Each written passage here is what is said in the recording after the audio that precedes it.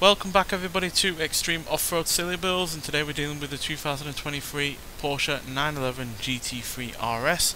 So this now has 1110 horsepower, 845 pounds-feet of torque from a 4 litre twin turbocharged flat 6 engine. The car itself now weighs 3,093 pounds, so quite lightweight, and that's despite the fact that it now has all-wheel drive in addition to off-road tyres and off-road suspension. And it can only do 0 to 60 in 2.606 seconds and 0 to 105.062 seconds, and go to a top speed of 257 miles an hour. So yeah, Porsche have had reasonably good success with cars on this series so far. They have two cars that aren't all that far off the top 50, with the Mission R being the fastest of the five that have gone before. But the more conventional vehicles like the 550A Spider and the 911 Desert Flyer have done not as well as that car. But yeah, it's generally the 550A Spider and the Mission R that have done the best of the bunch, with the 911 Desert Flyer being really rather underwhelming considering what it is, the Macan LPR Rally Raid being extremely disappointing considering what it is, and the Taycan Turbo S being predictably not that great. So yeah, it's going to be interesting to see where this lands, because obviously it is more meant for the track and therefore it's not really meant for going off-road. But as you can see, stat wise it is pretty damn good. Off-road capability, braking, launch, acceleration, and even handling and speed. Yeah, there's no real issues there at all with the car. So yeah, usually at least one of those elements is underwhelming. It's typically the handling. So yeah, the fact that that's even at 6.6 when a lot of cars are below even 5 should mean that this is going to be quick. What it comes down to is whether or not it can handle the extra power, because we've got more than twice the power we had originally. Can it handle the all-wheel drive system, and can it deal with the off-road elements? They're the three main areas. So yeah, hopefully it's going to do alright.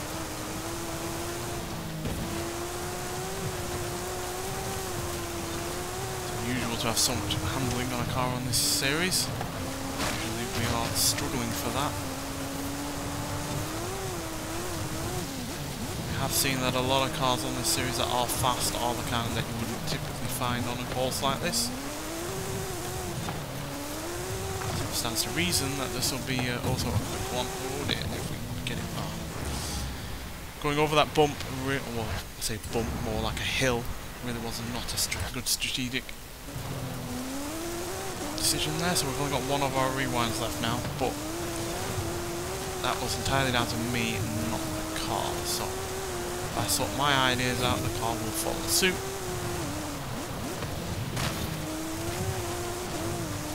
Really rather incredible brakes, which are definitely going to help on this course, where sometimes you can have your wheels completely in the air and therefore you don't have any brakes at all, so you need them to work as fast as possible for when you do come back down to earth.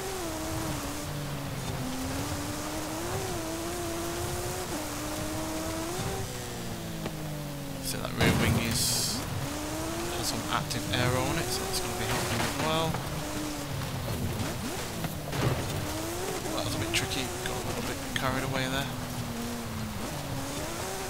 Now we haven't gone for the full, you know, big V8 hybrid twin turbo thing that we used on How Fast Will It Go, purely because I figured it's plenty fast enough even with this engine in it, so why add an extra few hundred horsepower and more weight when it's really not necessary at all in a car like this on a course like this.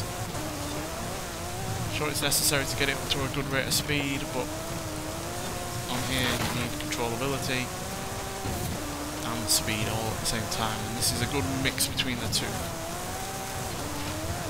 And at the end of the day, it's more suitable to this car, given, you know, it had a flat 6 originally, not as powerful as this, even in stock form, it's still a flat 6, so it makes sense to have it in this car as well. The front end is bouncing up at times. That's purely because there's no real weight up front in comparison to the rear end.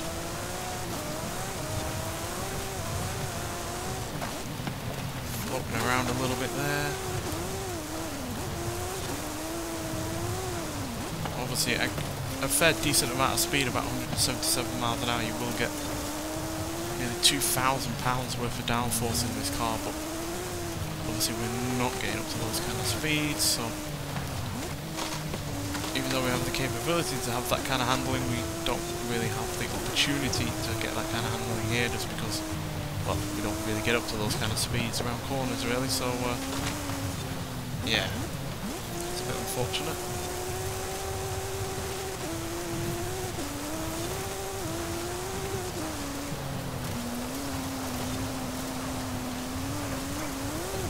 Well, we're going to be the fastest Porsche, not by a million miles, but we are the fastest nonetheless at 3 minutes 16.663 seconds, whereas the Mission R, which was the fastest Porsche before this, managed 3 minutes 17.239. So, yeah, not a million miles ahead, like I said, only just under 0.6 of a second faster, but faster at the end of the day is faster. So, yeah, and with that time, that means we're also quicker than the likes of Duberti Toyota Tacoma TRD Performance Truck, a Lucid Air Sapphire, the Lotus Esprit Turbo, the Dodge Coronet Super B, a Hennessy Venom F5, a Subaru WRX SDA ARX Supercar, Plymouth Barracuda Formula S, a McLaren 765 LT, a Nissan GT-R Nismo, and a Hyundai Kona N.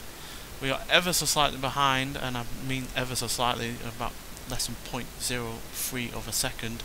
The Sierra Cars Yokohama Alpha, also slightly slower than an Abarth Fiat 131, a Pontiac GTO Judge, and a Chevrolet Nova Supersport.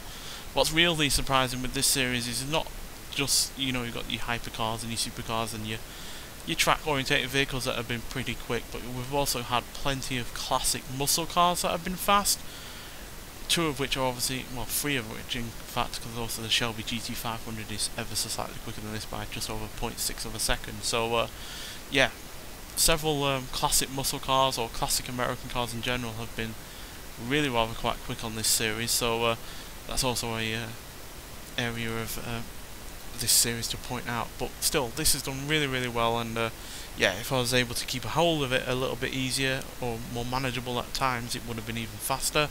But it did have some issues, especially with the front end bobbing up and down at times. So yeah, but on the whole, a properly quick car, and the newest and, well, the fastest Porsche that we've had on this series so far. Whether or not it can be beaten, we'll have to see, but obviously we do have a few more Porsches coming to this game in the next few weeks. We have the Porsche 911 Rally coming soon as well, so it's going to be interesting to see what a car that is made for going off-road can do in comparison to a car that is made for going on the track. But nonetheless, thank you for watching, and I'll see you in the next one. Bye.